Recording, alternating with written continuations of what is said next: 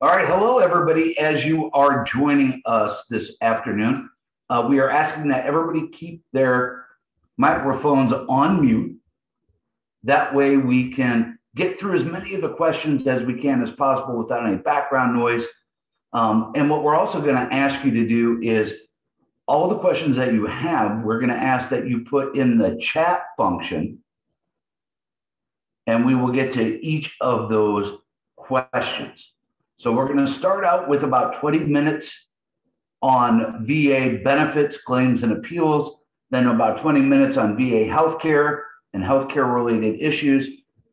And then we'll spend the last 20 minutes on whatever else we have that comes our way or any additional comments that we need. So I want to thank you first for all joining us this afternoon. And if we were at midwinter like we would normally be, we would be having conversations with all of you throughout the hotel, in the hallways, in between meetings, maybe in the bar, the restaurant, maybe in the restaurant, we'd be having conversations when we'd run into each other, or even on Capitol Hill. So since we're kind of missing that interaction with all of you, this was a great idea by Peter that we have this little time during our normal midwinter weekend to invite questions from all of you that you may have on our critical policy goals, any other issues or questions that you may have.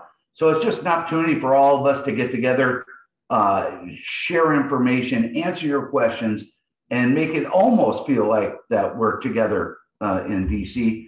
And before we get rolling, I want to thank everybody for their BPTL contributions and recognize those winners that are with us from the Outstanding Advocacy Awards. And I believe that is Mr. Jim Shuey in Nebraska is with us. Mr. Wilner in South Carolina is with us. And I'm not sure if I see anybody of the other departments with us, but yep. Al is here. Al LaBelle, I saw. Oh, well, we just always know Al's going to win. We don't even bother recognizing Al LaBelle in Wisconsin. I mean, geez, it's kind of like an algebraic given. So why don't we go ahead and get this show rolling? So again, please put your questions in the chat function and we are going to get to them. And before we do, let me just make sure everybody knows who's who with us today. As you know, Joy Elam, our legislative director for DAV, Jeremy Villanueva, assistant legislative director, Ashley Burns, Deputy Communications Director. She's helped us on women veterans issues as well as caregiver. And with us is Peter Dickinson, Senior Executive Advisor. Unfortunately, a member of our staff is not with us this afternoon, and that is Marquis Bearfield. He had a family emergency and wasn't able to be with us this weekend. So we can go ahead and get this show on the road and start by answering any questions that you may have in reference to benefits related issues or any of our critical policy goals. And I've already got a few questions. Let me make sure I find them. So once again, if you have questions, throw them in the chat box. We're going to keep the microphones turned off, but it looks like one of the first questions we have is a benefits related question. And Jeremy, I believe this question is for you. And this is, how can Congress and DAV address the spike of veteran unemployment that our nation has currently seen caused by the COVID-19 pandemic? Jeremy? Hey, morning or afternoon, everybody. Usually used to doing these in the morning. Thanks. That's actually a really good question. First, let me say, hello to everybody that's here. Hey, Deb, I know I didn't do this last time, but there you go. Okay, it's ginger ale because it's Lent, but you get the idea. So, well, that is actually a good question, and there's a couple things.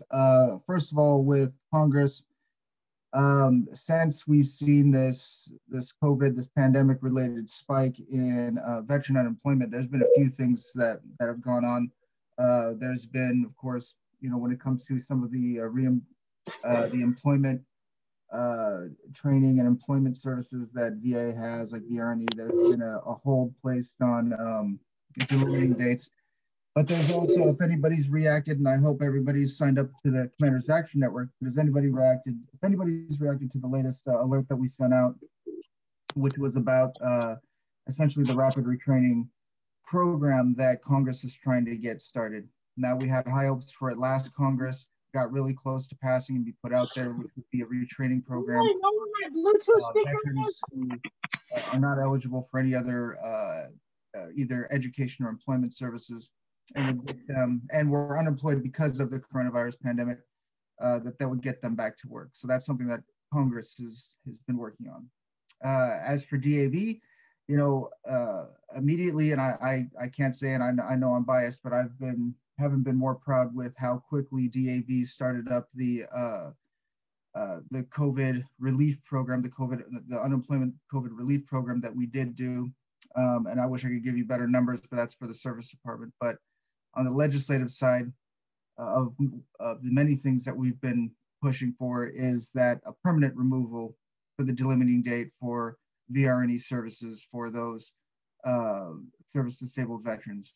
And the reason for that is that a lot of these veterans who, are going to be unemployed are going to be seriously disabled.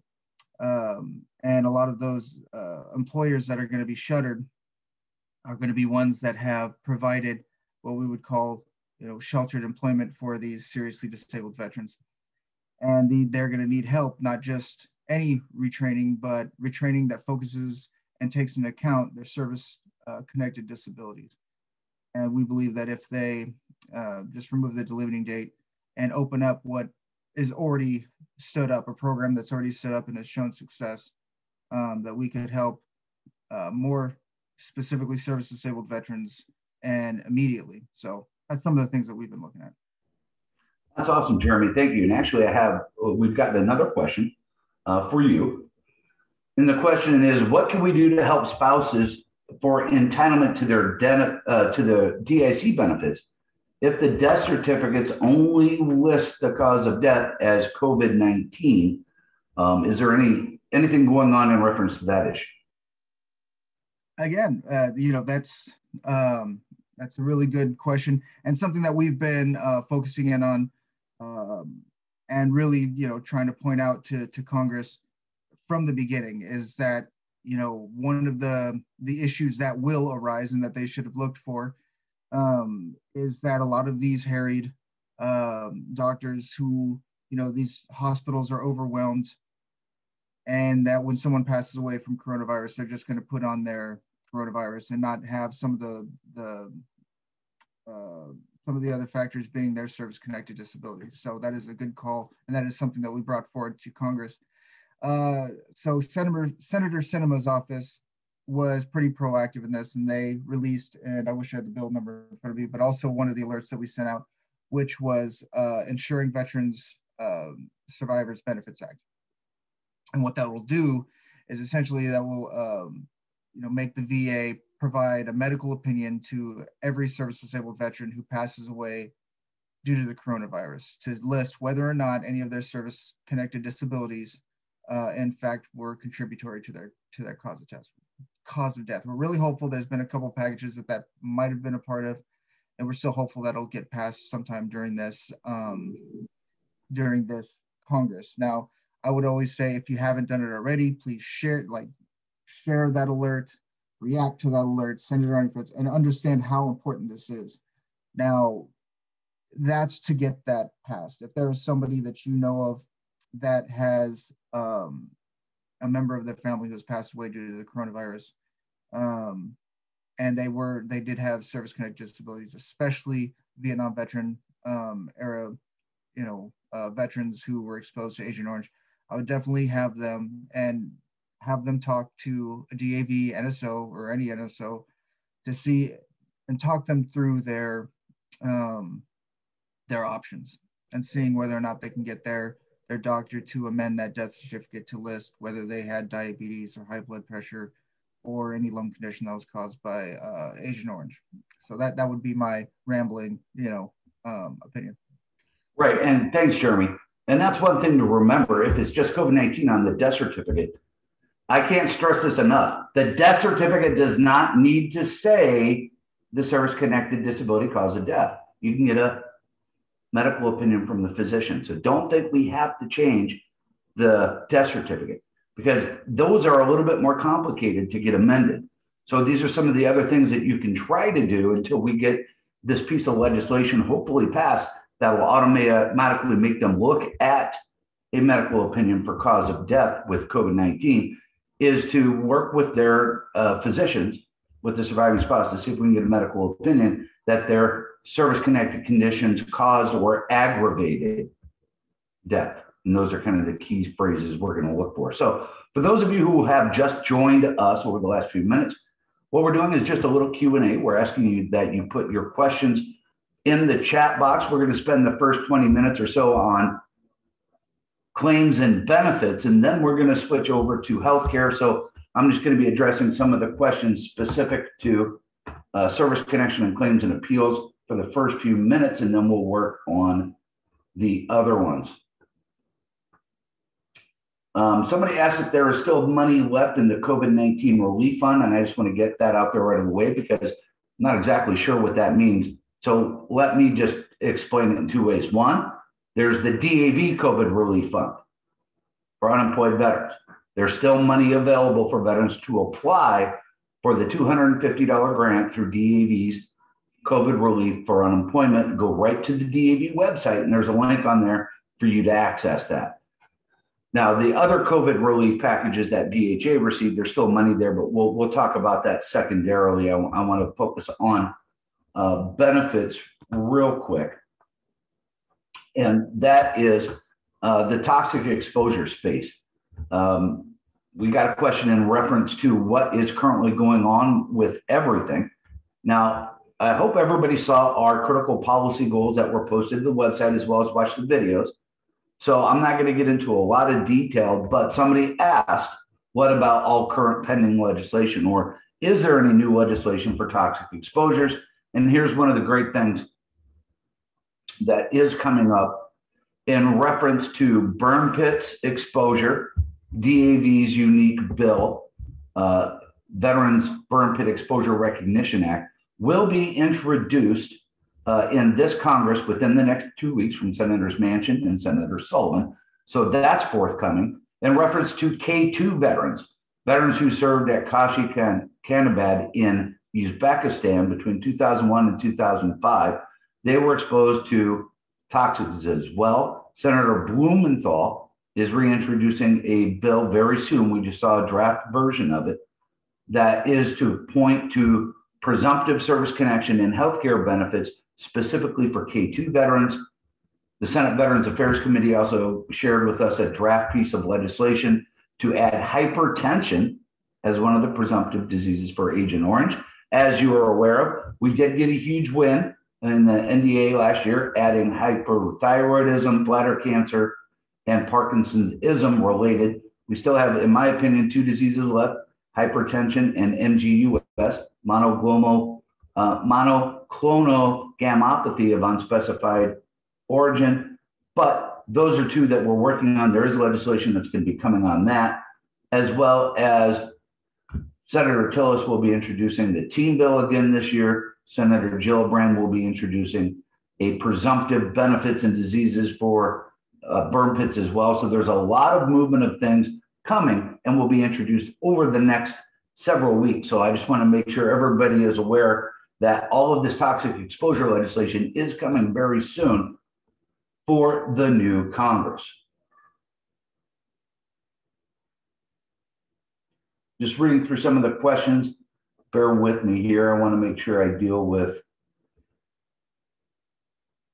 the service connection issues. And one is, I believe, we got, what is DAV and Congress doing to improve tribal and rural veterans with their submission of their benefits claims to VA? Actually, there has been in the works legislation for a very long time, as well as several organizations are recognizing tribal service officers, very similar to like DAV chapter service officers. They are trying to get tribal service officers as a whole as basically their own recognized POA entity across the board to help assist tribal service officers. And also they're looking into cross-accrediting them with other major organizations to make it easier access for them to get claims training and access to assist those with those benefits.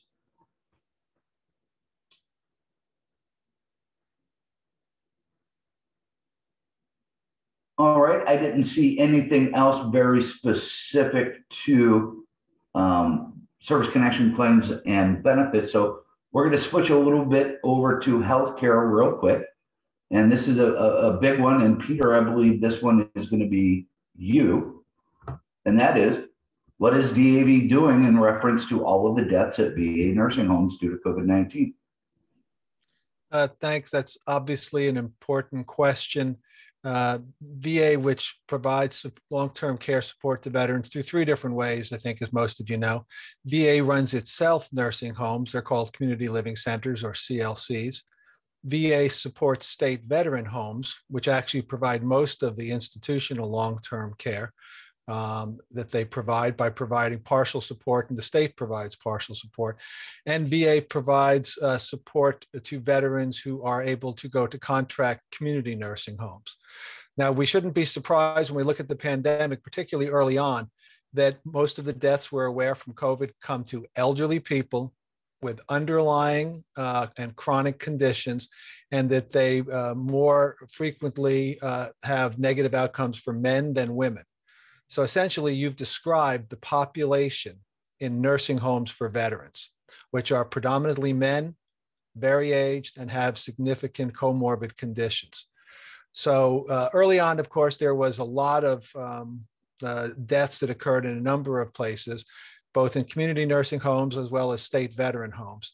The VA's community living centers fared better, in large part because they're often attached to VA medical centers. They actually have a much higher standard of care because of that. For example, they have oxygen lines very often running right into their rooms. They're able to do a lot of things. So the CLCs have been fared much better throughout. The problem with other nursing homes, whether they're state veteran homes or community homes, is it is impossible to keep COVID essentially out of any place. And a lot of those facilities, particularly the older ones, are built with multiple people in a room. Many of them also have dementia wards, and it's very hard to try to get people to stay within a room. So there's a couple of things that have gone on. They all have, of course, followed the guidelines, both from CDC, from CMS, from VA, all of the facilities. There has been a greater look at reporting requirements from particularly state veteran homes to get the data. Congress has provided some significant support. They provided $150 million to help with emergency COVID grants last year, something we supported. Some facilities were able to apply for those grants to use them for things like negative pressure rooms, again, running, as I mentioned, oxygen lines, and other ways. Congress also, at the end of last year, provided $100 million to support the operations. Now, for the state veteran homes in particular, as they were frozen from admitting new veterans during COVID, they not only had their numbers going down as their people did pass away, both from COVID and other causes, because of course that is what happens in long-term care facilities. They're often people's final resting places where they go. So they not only had increased costs of COVID protection they had to address, but they also had a loss of the federal support that comes based on a per diem basis. So Congress, in the new COVID relief bill that they're now considering, and you've heard about this one, this is the large package. They talked about $1.9 trillion, $2 trillion.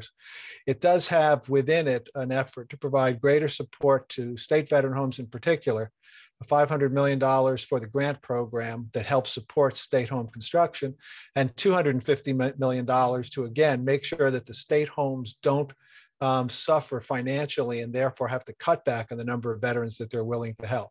So DAV has been in contact regularly with VA and the long-term care programs, with the state veteran homes directly themselves. And we've certainly talked to the VHA about the community living centers.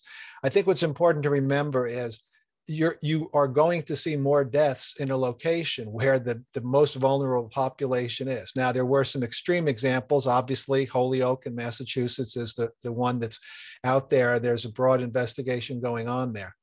so that we do need to understand that what the situation is. It's impossible to keep it out. We couldn't keep it out of the most secure facilities in the country from the White House or anywhere else. You can't keep it out of any facility, but in the long term, one of the lessons we'll have to learn is how to build long-term care facilities. I don't think they're going to build any facilities with 4 people to a room in the future.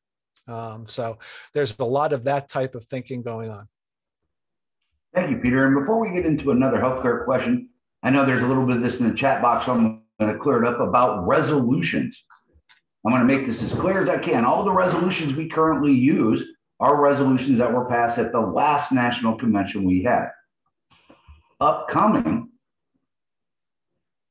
for the upcoming convention, hopefully that we're going to be having in Reno in 2021, we'll only be able to consider resolutions that were passed by your department. So, long, short answer is, if your department does not have a department convention to approve resolutions, they cannot be considered at the national convention.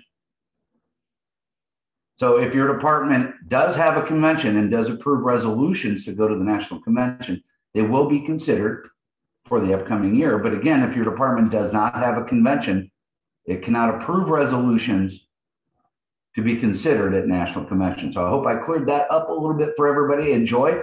We got a question, I believe, specific for you, and that is what is being done to get community care doctors access to veterans' medical records from the VA Medical Center. Thanks, Shane. So one of the issues, as you know, that VA is dealing with right now during this transition period with their electronic health record, their scheduling package, all of the IT changes that they're working on, is to make sure that there's that interface with community care providers. Some facilities right now, still are not able to do that electronically. I know in most cases, for example, if you get referred out, most facilities now have a community care office that handles all, making those appointments, getting your medical records to the clinical person who you're going to see in their network or community, and getting those back. They're doing it in a variety of ways, and it is different in various facilities. But the goal is, through the IT, is to have that ability to do that electronically. I don't think that's going to be, in the near future, as they're just starting to roll out some of the electronic health record, in one part of the, in the VISN, in the north west, but we don't know yet how that rollout's exactly going to go. There was just a GAO report. There's been some, issues, but we're getting briefings on that. But certainly it's an issue that, we're keeping an eye on. That's the goal, to make it as seamless as possible when someone does have to go out to get care in the community, and that those records can, go back and forth between VA and the community. Thank you very much, Joy. And we've got another question. This may be you or maybe Ashley or Peter, but Joy, I'll give you first crack at this one. Has DAV looked into adult daycare being available to veterans, or is this something that should be considered as a resolution at a department level? Yeah, Shane, let me start that and see if they want to jump in. So when you look at the long-term care options, they range all the way from the institutional care at the facilities I talked about, down to home-based models of care. And there's a number of programs in there. One of those is adult day health care, which is essentially a way to provide in-home care to a veteran on a day basis, or to bring them into a VA facility or a state home facility, for example, so that the caregiver can have the day essentially freed up and they can get care for the day inside a facility. They don't sleep overnight, but they're basically there during the day, and they can be there depending on their need from 1, 2, 3, up to 5 times a week. The VA does provide support for this. They do provide it in state veteran homes. We do support more and more models of non-institutional care for those veterans who have options to be able to stay in home if they can get support, whether it's this option to be able to bring in their loved one, for example, a couple times a week, so they can get, sometimes it's just a matter of getting them bathed, that is very difficult to do at home. Other times while they're there, they can get their medications checked, they can get various therapies and so forth. So we are supporting that, and we're supporting some other models in between. One of those we call medical foster homes. So this is a model that rather than a large institutional facility, there are people who want to provide care with smaller facilities, sometimes in a home, where they can take care of 3 to 5 to 7 veterans and give them that support. They also get licensed in the same way and are subject to all the same inspections. And I will take this opportunity just to comment on something I did see. I saw Joe did put in a comment, and there is concern about what's being done to control state VA and state home nursing care in regard to infection control, for example. And while there are individual instances where there are problems, understand that infection control is a regular part of what VA inspects, what CMS inspects for those state homes that are also Medicaid supported, what VA CLC does, and what the community homes do. Remember, every year they've got to fight the flu. Again, while the flu for a lot of people is not a major problem, in a nursing home with elderly people with a lot of conditions, flu season is a regular battle each year. So there are certainly significant protocols in VA facilities and state home facilities. And if they were doing them in medical foster homes, they would have to meet the same infection control. Can there be improvement? Of course. Are there instances where there are problems? Undoubtedly. But by and large, these facilities do a pretty good job. Thank you very much, Peter. And actually, we have a question that's in your space, as they say. What is the current update on phase 2 for the caregiver expansion? All right, thanks, Shane. And I might look to Peter to back me up on some of this if I don't cover it all. But it's a good question. And there has been some movement. Peter and I have been deep in discussions on this issue. So even just in the past week, we've held some meetings with a few of the other VSOs to start gauging support for a push to expedite that second phase, which again is May 7th, 1975 through September 11th. So we've gotten some good feedback so far. It seems like there's definitely support within that community to make that push. So we have kind of a couple next steps. First, we need to get a feel for how the program is currently working under the phase 1 expansion.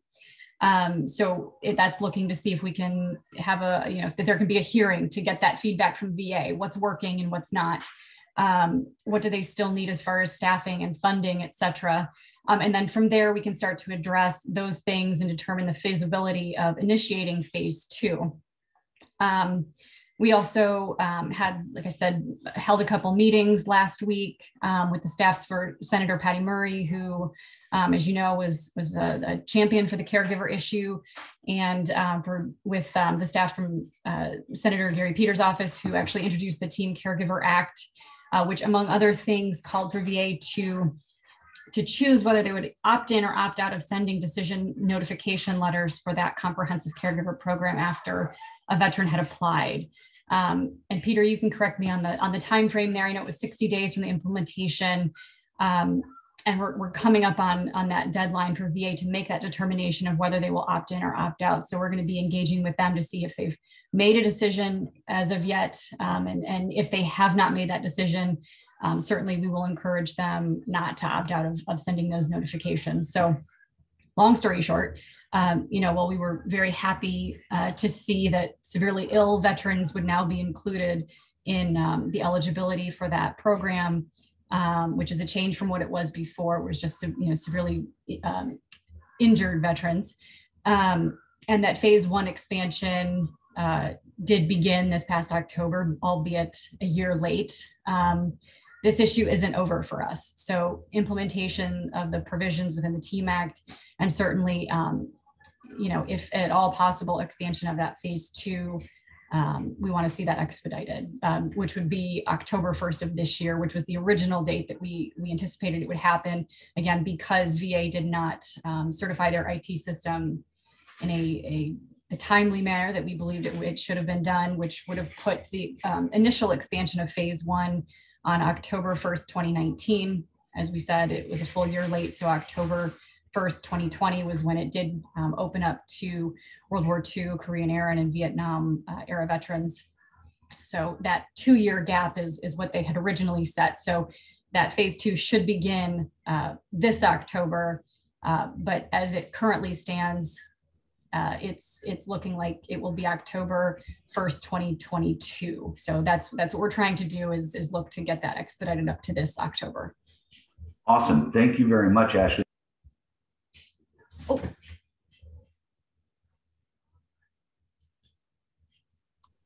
Shane, you're on mute. I accidentally muted you, Shane. Sorry. I know. Somebody else muted me. I know I'm a talker. I know I'm a little loud. I get that. But if you mute me, I'm just going to log off and call it a day. But Joy, we have another question for you, and then I got a few more for Peter. Joy, what is the House and Senate Veterans Affairs plans this year on improving mental health and suicide prevention efforts? Thanks, Shane.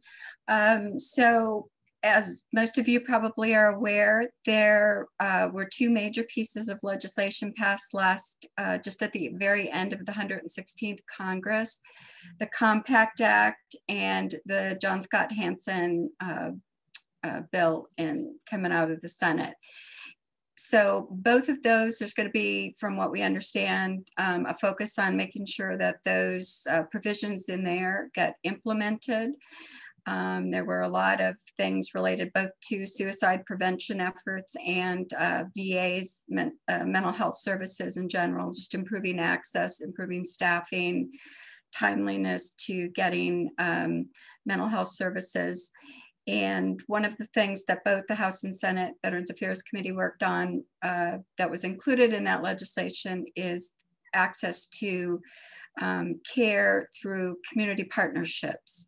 So trying to prevent suicide and veterans crisis that are related to other issues like maybe divorce, loss of their home, loss of their employment, then loss of their home and other things. So they're going to be working with, there's going to be grants that will be authorized for some community partners who also are going to do some work in the community so that veterans who are not using the VA healthcare system to see if they can capture them there, direct them to VA if needed, or provide services in the community. So that will be, they have told us, a bulk of their time will be spent on just looking at that. It will continue to be a priority issue though. I mean, they want to see these rates of suicide among veteran population start to decrease, and they're looking for these other ways that they can be addressed. So I'll leave it at that. Thank you, Joy. We did have a question about when those were going to be implemented, and I think that kind of takes care of both of those based on your comments. So thank you very much. Peter, I got a question for you. Understanding that we're still waiting on the market assessment and that they have called for comments in Section 203 of the Mission Act or the AIR Act, cybersecurity in the federal government has had a number of issues with agencies being attacked due to a third party. Is there an attempt to address this with respect to community care providers in the network who will be exchanging veterans' health record information? And will this have an impact on the AIR Commission as well? Wow, what a question, Richard. It's actually an extremely interesting question, and one that I think is well timed. We actually have next week, we'll be having a consultation with Dr. Stone, who's continuing as the acting undersecretary for health. There might be an opportunity to ask this question. Your point is well made. We've seen the big cyber hack, that occurred several months ago, or was discovered several months ago, to all sorts of the parts of the federal government. We've heard about potential cyber hacks to our utilities and our power grids and all sorts of things. So the question becomes, what is the level of safety that VA is requiring of partners in the community in terms of cybersecurity? And that will matter, not just exchanging personal information, but also, for veterans, make sure that they're as well protected internally through HIPAA as they are when they go outside the VA firewall. So I don't have a good answer to, are they protected? I think it's a good issue to bring forward to look at it. I will just add a small comment to the, again, as you're aware, Richard, and others talking about that the part of the Mission Act, which was to strengthen the VA healthcare system, was also to perform an asset and infrastructure review to look over where all of the VA hospitals, 172 medical centers, 1,240 odd outpatient clinics, and a number of other facilities. What is their current condition? What needs to be done in terms of repairing, rehabilitating them? Are they located in the proper locations of VA facilities for the next 10, 20 years? Do they need to be realigned? And how will this work both with community care? But the question we've started putting forward is, what should healthcare delivery look like in a post-pandemic world, assuming we ever get there? So these are all part of what's an asset infrastructure review that started, and under that law will take place over the next couple of years. The first step is Federal Register comments due back on May 1st, looking at criteria by which VA will measure, in their opinion, what facilities need to be expanded, repaired, replaced, or potentially realigned, or even potentially closed. So that is the first step. We do have concerns. It's part of what we put forward in our, if you've been able to see the videos online that we have on the critical issues. If you haven't, certainly commend you to them on our midwinter 2021 webpage. And maybe Ashley or Shane could put that in the chat so everybody could have just a quick direct access to it. So we do have concerns about the asset infrastructure review, that it's done properly. And we're concerned they may be rushing it now, not taking into account the delays that COVID has caused and the delay in rolling out the Mission Act. As someone asked the question, how long does it take to roll out a law? So given that, we are looking to make certain that the timeline on that is proper. We think it needs to be pushed back a year. If we don't get that right, if you don't have bad data and if you have bad data, bad analysis going in, you're going to come out with bad results. So if we want to do that right, and it is important if we're going to properly fund VA, if we're ever going to get the right funding for construction and for VA infrastructure, it'll be because we have a long-term plan that was adopted with real input from all the stakeholders. So great question, Richard. I think a good thing would be let's have the same conversation a couple months from now. Hopefully that'll be some more information we can dig out on that. Thanks. Thanks, Peter. Appreciate it. And Richard, thanks again for the question. Jeremy, I got a question for you. As we've kind of gone through all of the benefits and healthcare questions up to this point, we've got a few more in, and this one is for you, sir.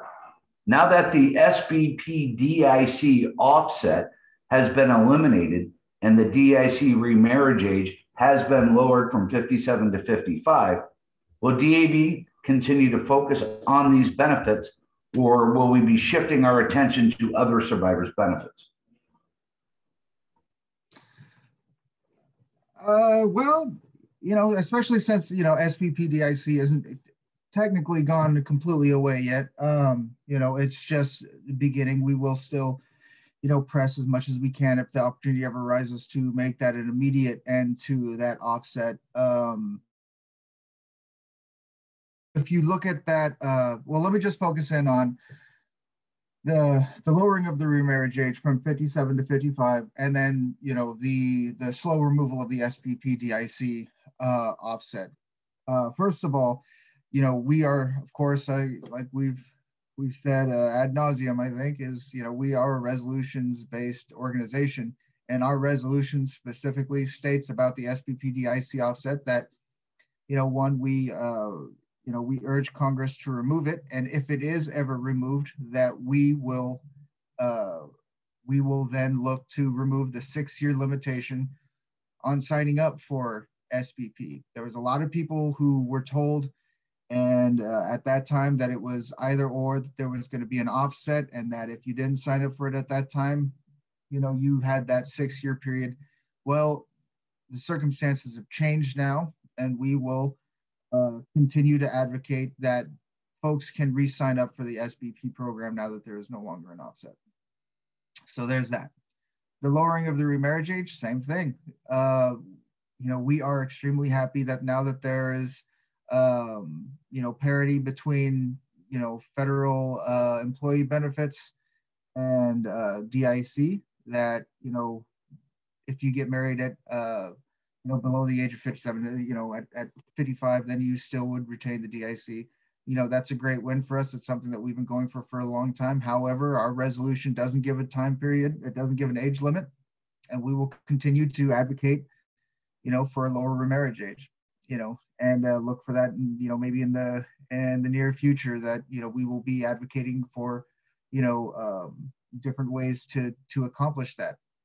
But of course, yes, I mean, we're very happy, but we're not going to rest on our laurels. There's still, the 10-year time period for DIC eligibility that we will continue to hammer down on. There is also, the increasing of the DIC benefit. And, we don't think that it is a survivable, compensation benefit. We think that definitely needs to get fixed. And then, of course, there are the other survivor benefits that we're going to be focusing on now that have to do with COVID and, the medical opinions and searching for those who service-connected veterans who die of the coronavirus. And then, the dependents educational assistance, Chapter 35, the assistance with that and taking away that delimited date permanently, we still got a lot of things to work on. I wouldn't say that we're going to be focusing on one more than the other, but look forward to it in the near future. We're hoping that there's going to be some bills that are coming out really, really soon that's going to address a lot of these issues. So. Awesome. Thank you very much, Jeremy, for taking care of that question. I'm going to address something really quick, and then we'll get into a few more questions. I saw a little bit of this in the chat box, and I know this is on everybody's mind. Well, they passed the law granting the 3 presumptives for Agent Orange. Why haven't they started making decisions yet? Anybody have that question? No one? Oh, all right. Department of South Carolina cares. The rest of you guys are sleeping. Jim Shuey, I saw you. So this is what's going on. And if anybody is familiar with what happened the last time, in 2010, they added 3 new presumptive diseases to Agent Orange. And I'm just going to tell you this up front. It took 10 months from the time they made the announcement to the time they got the regulations updated and the ability to start granting benefits. Now, that was in 2010. VA has just said that what they're doing right now, any claim for hypothyroidism, bladder cancer, or Parkinson's-ism related to Agent Orange, they are being deferred. They are not denying those claims right now. They are deferring them for more information about how they need to proceed with promulgation. If they can grant any of those 3 diseases on a direct basis, not as a presumptive to Agent Orange, they will. But they are deferring all of those decisions at this time. And again, I believe it's because they're going to have to wait until they get regulations or authority from the secretary to go ahead and give them the authority to start making those decisions, because I'm with you. There are so many veterans with those 3 conditions. And you look at bladder cancer, many veterans with it don't have a lot of time. So the quicker they can get to promulgating these decisions, the quicker it'll be for everybody to get access to benefits in healthcare. So I agree. So we've got that, and that's the current state of play. We just got that information actually Friday, because we've been asking a lot over the last month and a half, as you can imagine. We've even heard stories that VA were denying those 3 benefits because the law wasn't enacted yet and put into regulation. Now, I believe that was just a vicious rumor. We haven't seen any of that within DAV's represented veterans, but they are currently deferring those cases for the time being. So I'm going to go ahead and shift gears to another healthcare related question. And actually, I believe this one is going to be for you. And I see you've got somebody helping you answer the question right now, which is probably good. And that is DAV's new critical policy goal just doesn't include women veterans, but underserved veterans and minority groups. What is DAV specifically doing for rural veterans and Native American veterans and tribal veterans as far as access to the internet, access to telehealth, and just access for benefits? Yeah, so that definitely, as you mentioned, the expansion of our critical policy goal to include not just women veterans, but also those underserved populations,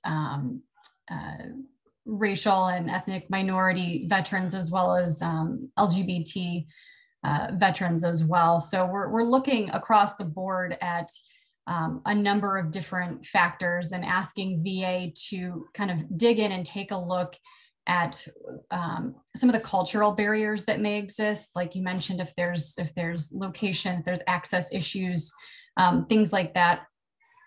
We're asking VA to make sure that they're doing a better job collecting data. We actually did happen to unearth a report the other day that sort of goes through a number of those. It kind of breaks down by gender, by race, the different outcomes and disparities that may exist across the board within healthcare for VA. And so we're taking a look at that. We're encouraging, as per the critical policy goal, for VA to do a better job collecting that data, analyzing that data, and identifying areas where they can improve. Joy may have a few other comments as well on more specifics of what they're looking to do, but I did want to mention too, there was a bill that was just introduced. It's somewhat covering that ground, but also it's I know we'll go to the basement in a second. Something that I think it kind of talks a little bit about mental health care and suicide prevention, and specifically looking at how we do outreach to those populations that are underserved, that the outreach may not be as strong, and looking at how we can facilitate that messaging better to those communities and make sure that they have access to the resources that they need when it comes to mental health care and suicide. So Joy, did you have anything else you might want to add there too? I would just add that there was the COVID, the genomic, VA just put out a press release on their new, within the Million Veterans Program, their genomic database. They're going to do a special project now looking at, because they have the most diverse genomic database, they're going to be looking specifically at outcomes for minority veteran populations. So this is exciting. This is exactly what we've been asking for. And, VA's been following these things and got a lot of raw data. Now it's sort of putting it all together and what can be done in terms of, like Ashley said, communications, but for improving access. Where are those barriers, whether it be how they communicate, cultural barriers, language barriers? I mean, there's just a number of things that can cause this disconnect. And we found that the high rates of service-connected disabled veterans that use VA in both and various minority populations, they're high users of VA healthcare.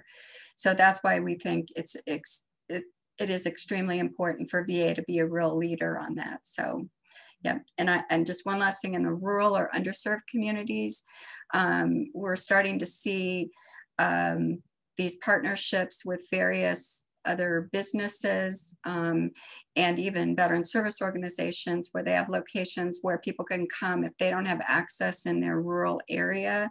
It might be just a little bit closer than going to a VA, but a Walmart or various locations where they're going to try to set up these access points for telehealth or other functions that if they have issues with broadband. Thank you, Joy, and that is a very good point. Several VSOs, veterans organizations across the country, are setting up points for that telehealth, as well as Walmarts around the country are setting up and becoming available too. So there are a lot of options, because yes, there are a lot of veterans in rural communities, like where I come from in the great land of corn. Hey, Jim, go Big Red. And so there is always an access issue. And then when you look at Native Americans, it sometimes becomes even harder when there aren't a lot of resources and if they're farther away from the communities. So we're going to have time just for a couple of more questions. And Peter, I have one for you, sir. And that is, what is being done about doctors who were let go from the VA, but have gone out and now have contracts with the VA? Yeah, thanks. Good question, very timely. I suspect the person, I think as Joe asked it, saw that there was a GAO report that just came out, generated a couple stories about healthcare providers who were disqualified from providing care in VA, but may be able to find their way through one of the community contracts or the community providers as part of the network with TriWest or Optum. So that was something that was anticipated in the Mission Act when that was being brought to Congress and passed, was how to make certain that if someone is disqualified from practicing medicine in VA, that we make sure that they don't then turn up inside a community provider's office, which goes around it. So that what the GAO report found was a couple things. One was that this is primarily a question of working through the two major what they call third-party administrators, that's TriWest and Optum. And they're required to make certain that every one of the providers that they credential to be part of the veteran care networks that they operate has a valid license and has not been disqualified.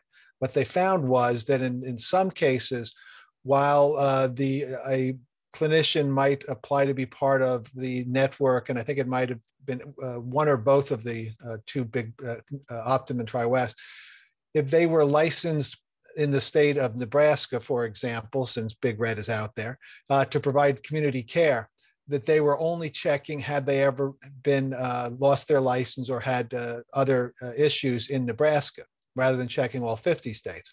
So GAO identified a vulnerability, which was that they may have lost their license to practice in, again, Florida, but they showed up in California as part of a local community care network.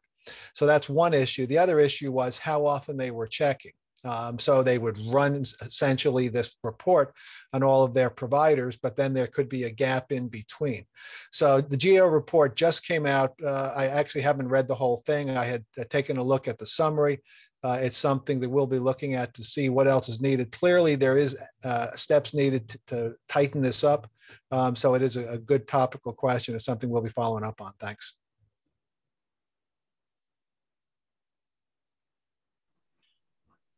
Thank you very much, Peter. I really appreciate it. And I think we've got time just for a couple of more. It looks like we've got the first one from the great state of Alabama, and that is, Joy, I think this might be for you, something that may be of help specifically on veteran suicide issues is all the work that is currently being done by, I don't know what your acronym means, Chad. When you give me six letters, I don't know what that means. So we'll call it the SAMHSA, through the Governor's Challenge on Veteran Suicide. So I'm not really sure what the specific question is, since we're not familiar with that program, because it sounds like it's specific to Alabama. But Joy, is there anything that you can provide on other programs are looking at to help with that? Yes, and so that stands for SAMHSA, the state and mental health services. Anyway, specifically on veteran suicide issues is all the work currently be done, the Governor's Challenge. Something that may be of help specifically. So I know with this outreach is far and wide. So it's really a public health model that VA is adopting on the suicide prevention efforts with grants. And I know they're working with other federal partners, state partners, local entities. So I think the door is open to all comers, you know, who are interested in trying to you know, support that mission. VA is going to be going through and looking at the grants that, you know, requests that come in. So it wouldn't surprise me that they would be, you know, working with SAMHSA, who obviously is, an established person in the community, in the states, in the communities. Thank you very much, Joy. And I don't know that we're going to have an awful lot of time left, but there is one issue I wanted to address real quick. There was a comment or a question in there specific to proposals to reduce veterans' benefits from a CBO score in 2018. Richard, not concerned about 2018. Well, why is that, you're thinking? Well, Richard, they came out with a new report in December of 2020. So CBO comes out with a report. CBO is the Congressional Budgetary Office. They're a bipartisan agency within Congress. And every 2 years, they come out with a new report that's called deficit reduction measures. So these aren't laws, these aren't bills. These are options for the federal government to save money. And guess where they look? Oh my God, you're right. Veterans benefits. They look at veterans benefits. And in the recent report from 2020, and I'm just going to touch on some of those real quick, this is part of our critical policy goal for 2021. If you haven't checked out our critical policy goals, you should go to the link for midwinter. The critical policy goals are there, as well as we talk about this in the video. One of the first recommendations CBO is making to save money is we need to eliminate IU for all veterans who reach the age of 67. That's right. It's time to get rid of all you freeloading veterans who don't want to work and just take money once you hit retirement age. Now, of course, this is a horrible idea and it's arbitrary. And here's why it's a very arbitrary idea. All they're saying is if you meet the age of 67, which is Social Security retirement age, that means you have other options. Okay. How many veterans do you know aren't entitled to Social Security retirement benefits because they've been on IU so long and haven't worked that there is nothing in there for them that they're eligible for? Anybody know veterans like that? I know a ton of veterans like that. Or they've never had a job in the civilian world long enough to get a pension or a retirement from a civilian place, right? I know lots of veterans like that too. So this idea is purely monetary savings. There's no other logic behind it. Now, ask me, Shane, what's the average age of members of Congress? 167. They're going to decide that veterans should stop getting benefits and work at 67, but some of them are in their 80s. Just saying, doesn't quite sound right. One of the other ideas in that CBO report, are you ready? If a veteran's only 10 or 20%, they want to stop paying them benefits. Period. 30% and higher are all those who should get a payment. Rest of you that are just getting your 10 and 20%, whatever. That was one of the recommendations in the CBO report. And the reason I bring these up is not because they're being introduced into law. We need to be aware of these things because these ideas do find their way in conversations on the Hill. The IU issue was a part of the former President Trump's budget proposal in 2018 to reduce IU on veterans at the age of 65. That's why we need to be mindful of these. One of the other ideas they have is how many retired veterans are out there right now on this call? Who's a retiree? Completely retired. Well, one of their ideas is once you hit retirement age, reduce all of your VA benefits by 30%, period. And I'm sure you guys are okay with that. You don't need that extra 30%. Right? Oh, you do. See, these are the horrible ideas that are out there. And one more that I'm going to share with you, and this is the cherry on top. They want to make all VA compensation and pension payments taxable. The proposal to remove tax-free status on VA compensation and pension, because it's more important that we save them a few bucks on veterans' benefits on our backs than anywhere else. So, Richard, I know you asked about the 2018 report. We're talking about the 2020 report because some of those proposals overlap, but some of them are even more disturbing, especially if you're only 10 or 20%, you're not going to get paid anymore. Or when you retire, we're automatically going to take 30% of your pay, your compensation, which one has nothing to do with the other, not even close. These are the things we're trying to make part of our agenda for 2021 in protecting veterans' benefits and claims. So I'm not going to take any more questions at this point. If you have questions, remember our contact information is available on the website for midwinter. There's a link in there for our information. So if there's additional questions you have, please let us know.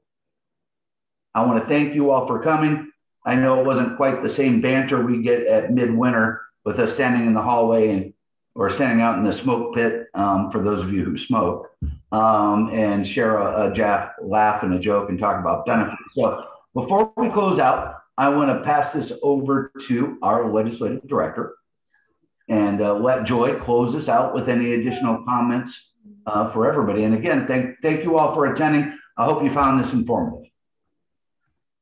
Thanks so much for moderating, Shane. I hope everybody got at least one question answered, but if not, please, as he noted, please check out the webpage for Midwinter. You're going to find all kinds of resources there. We taped videos of each critical priority goal. Our critical priority goals legislatively for the 117th are up there. You can print a copy. We've got our contact information, so lots of information too, and the presentations for our OPA award winners, our outstanding performance and advocacy, and one of the congressional awards so far. So we thank Ashley and her team for helping coordinate that this year. And we hope you guys will take a look at it. And remember, we still need to make sure we're advocating for our legislative goals for this year. And so although it's going to be done virtually, we know our members, all of you are going to be the lead on that, and you're going to share this with departments and chapters. And I think Ashley and I were just going back and forth. We're hoping to be able to post the video so others can listen to the questions and answers. But you all have a good evening. Thanks for joining us, and we will see you soon. We'll be having our webinar calendar set up shortly and putting those out so you can set some dates aside for additional times to meet with the legislative team. Thanks, everyone. Thanks. Yep. Thanks, everybody. Appreciate it. Thank you.